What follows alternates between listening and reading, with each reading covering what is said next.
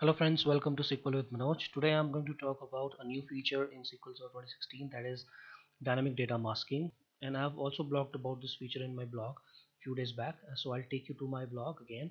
As you can see, the blog post obfuscate column level data by using dynamic data masking in SQL Server 2016. So SQL Server 2016 this time has made very good additions in the area of security by introducing features like always encrypted row level security that you can check in my previous post here and in my previous video. And the third is dynamic data masking that I will discuss here, and other security features like transparent data encryption that is already there, but it has added some new features here. So in this video we'll talk about dynamic data masking. So dynamic data masking provides you the support for real-time data obfuscation so that the data requesters do not get access to unauthorized data.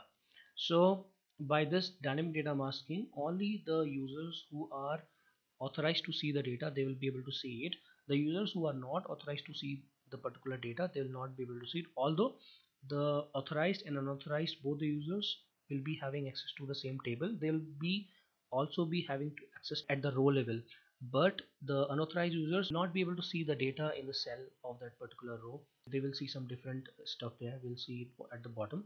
So this feature protects sensitive data even when it is not encrypted. So this is not encryption, I would tell you. This is obfuscation, means the data will be hidden and something else will be shown in place of it, and it shows the obfuscated data at the presentation layer without changing anything at the database layer. So it just checks which particular user is accessing the data, and if the user is not authorized, it shows the data obfuscated. So it's again a policy based feature that similar to the row level security that we checked earlier. So dynamic data masking provides you three functions or options to mask your data. One is default. So if you select this option, it will just replace the values with XXX. Email, it shows an email ID in this particular format if the user is not authorized.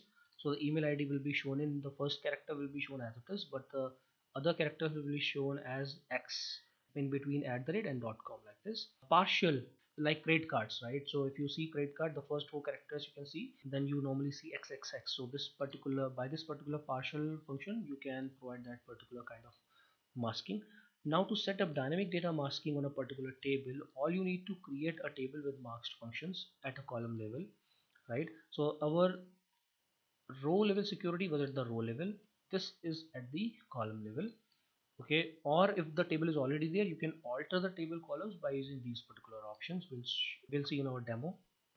Now create users and grant read access or select access for the above created or altered tables. Okay, now all this exercise I have already in SSMS, so we'll just directly jump to SSMS.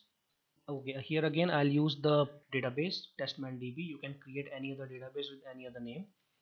Okay, I'll create the table dbo.customer. This table has customer ID, first name and last name. So I have marked this last name as default. Okay, so that's the first option that I've got. Phone number, I have again marked this function with this partial function. Email, I have marked this function with the email function, the third option. And the credit card number, so again I've used the partial to mask this. Okay, now let's insert some records. So here I'll just insert the records: first name, last name, phone number, email ID and the credit card number. So let me tell you, all these are fictitious data. It does not represent the correct data of any of these users. Okay, now let's see the data before masking. Okay, so here I can see the first name, I can see the last name, I can see the phone numbers, email ID and credit card number as it is, as they were entered, right? What I'll do, I'll just create a user, right? I'll just create a user. I've named it any user without login. Grant select on DBO customer to any user. So I'll create a user and I'll grant a select on this table to this particular user.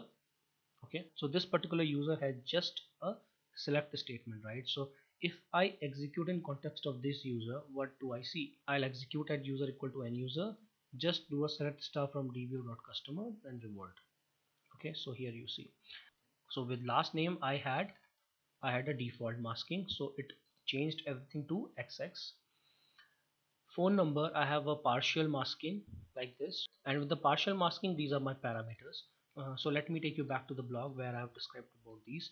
So with the partial, first parameter is the prefix, then the padding and then the suffix. So how many characters do you want to see in the prefix, how many characters do you want to see in the suffix, and what should be the middle padding here?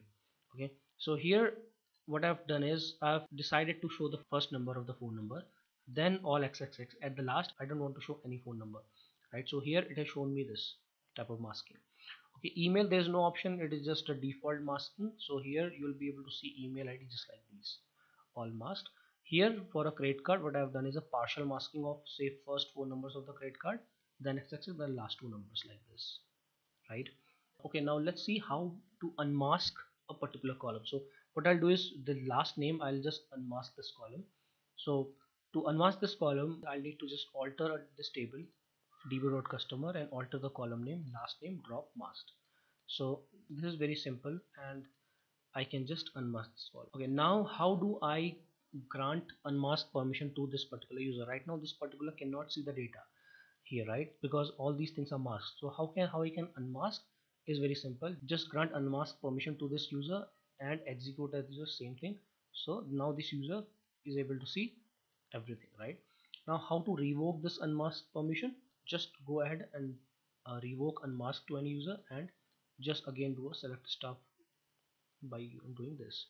So this is the simple way you can set up dynamic data masking on a particular table, and you can provide or revoke or restrict access to a particular set of users with very simple ways and with very few steps. It took us just 2 steps to implement dynamic data masking and very few other steps, or I could say options, to play with this dynamic data masking. Like you can all create a new table with mask columns, or if the table is already there you can alter the table and mask any other column, or if the columns are already masked you can even alter the table and unmask those columns.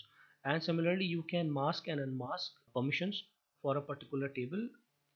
Thank you very much for watching this video, and let me know if you have any comments or any feedback for me. Thanks a lot.